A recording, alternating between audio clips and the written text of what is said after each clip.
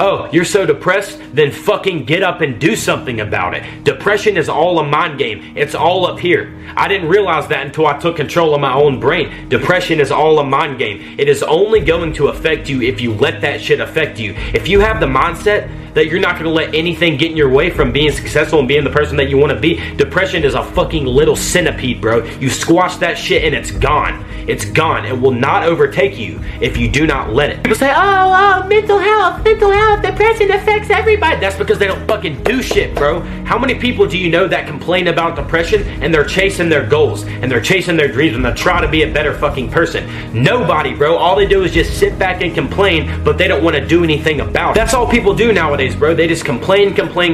Want everybody to feel bad for them, but they don't want to fucking take action. And that's the problem.